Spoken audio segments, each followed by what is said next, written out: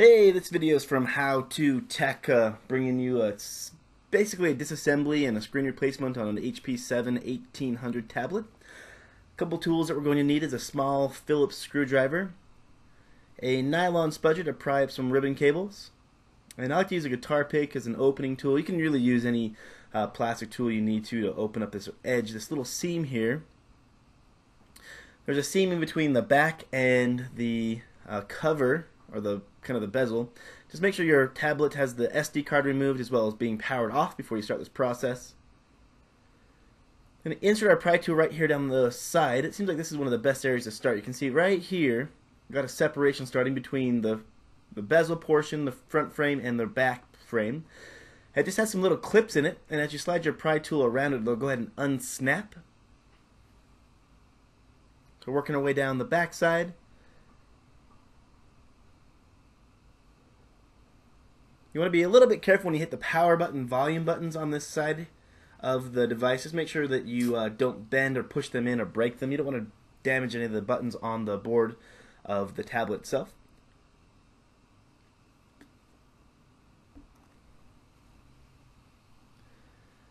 Every once in a while the edges can be a little bit difficult to get to unsnap, to move your tool around it, so just be a little bit cautious with that.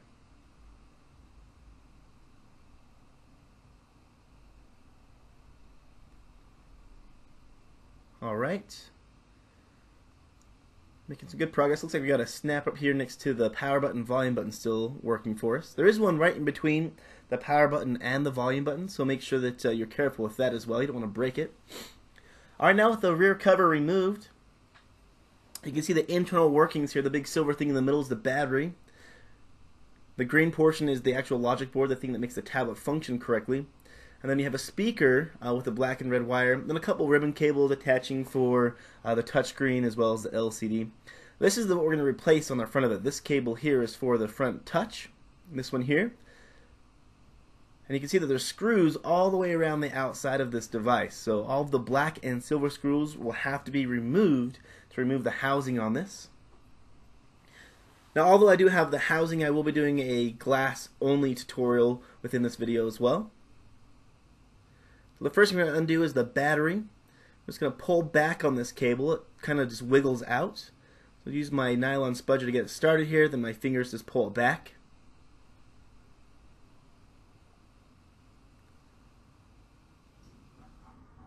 Alright. Now with the battery removed, we're going to go ahead and put our nylon tool underneath it. You want to be careful when you do this. You don't want to puncture or damage these batteries. There's some adhesive just down the sides of it and right here at the top.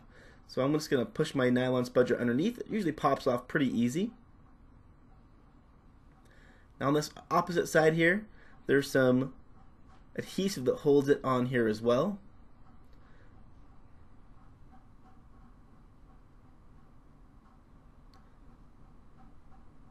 Just push your spudger right underneath it. It'll pop right out for you. Just be careful of that ribbon cable that runs underneath it. You can see my power button and volume button popped off, so not a problem. So go ahead and set that aside. Just freeform your battery and set that battery aside. You can see here's the adhesive that I was talking about, right here on this side, on the upper side, and then on the front of the battery as well. We're going to remove all the ribbon cables off the device. This one looks like it might be a little bit tricky here. We'll take a look at that in just a few seconds.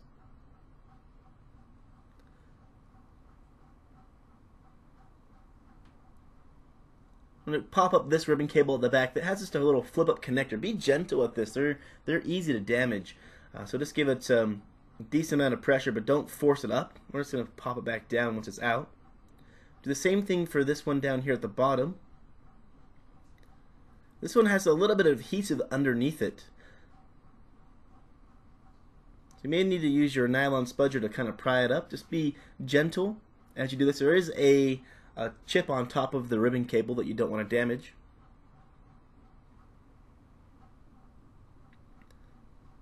They might have some yellow Kapton tape holding it down.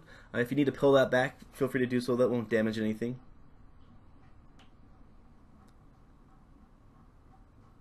So we have this red and black wire for the speaker here.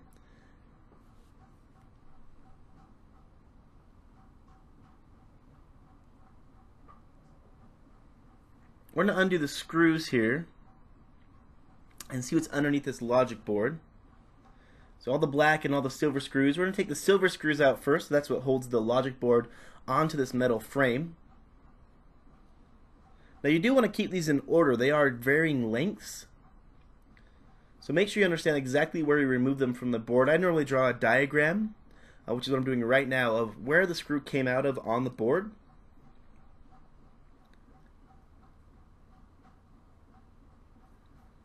So make sure you pay attention to that. Some are shorter and some are longer.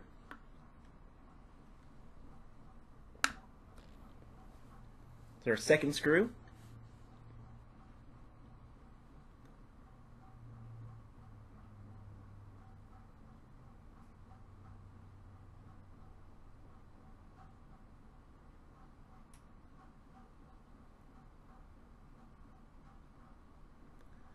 Here's our third.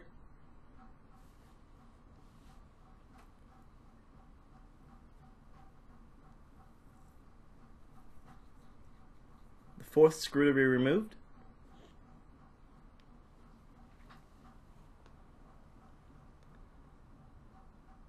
This is our fifth.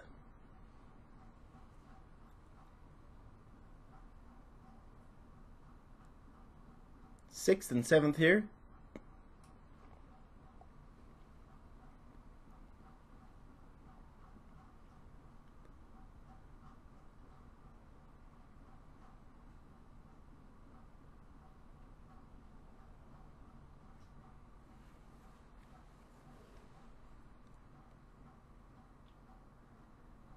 Now we're going to try to pull this board up, just checking to see if there's anything underneath it that's holding it down. There is a front-facing camera cable which we're going to remove.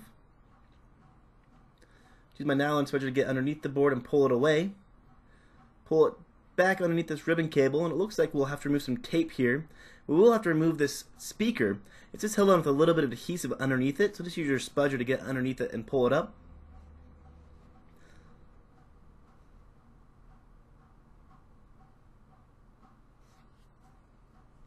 Let's go ahead and set that aside.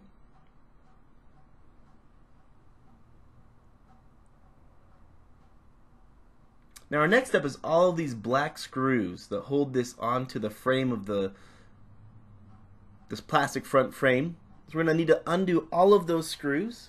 These look like to be they're all the same length. You don't have to understand exactly where they came out of on the frame itself. You can just put them in a pile.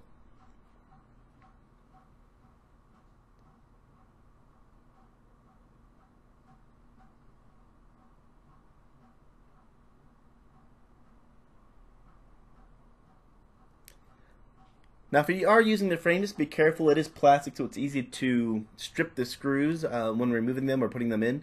So just make sure that you get a nice, good, solid fit onto the screw head before you start trying to unscrew it.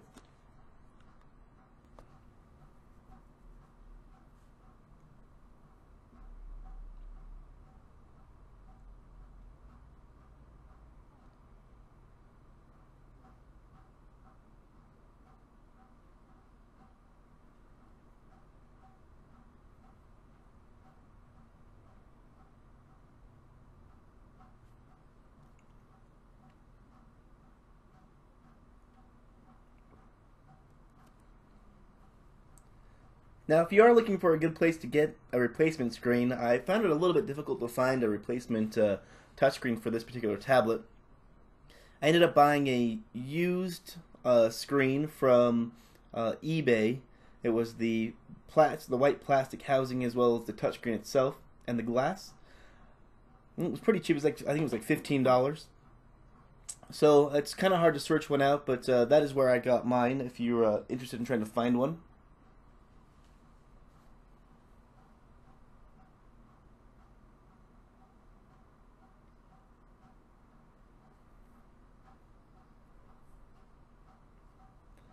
Just a few more screws to go.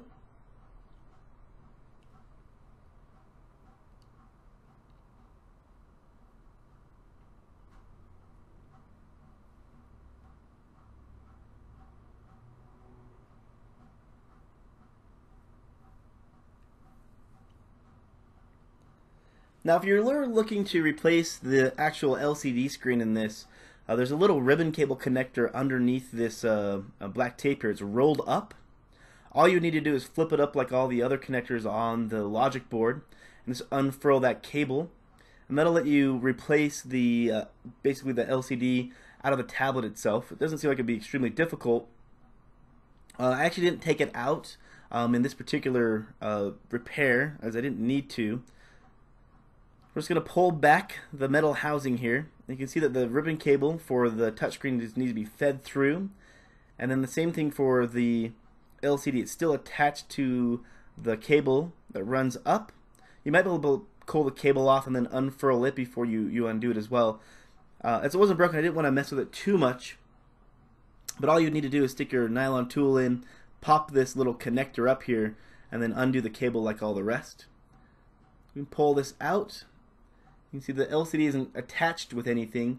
It just sits freely inside of the frame, so it wouldn't be a difficult process to repair or fix.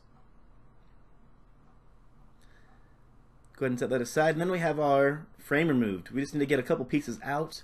The front-facing camera. There's a little black grommet that's in there as well, so if your new frame didn't come with that, make sure you remove that as well. And that's it. That's the disassembly. If you want to watch the reassembly video or the glass only, I'll throw them down in the description of this video. If you found this video useful, hit that like button. If you want to see any future disassemblies, go ahead and subscribe. And I hope to see you on any of the future videos that I put out.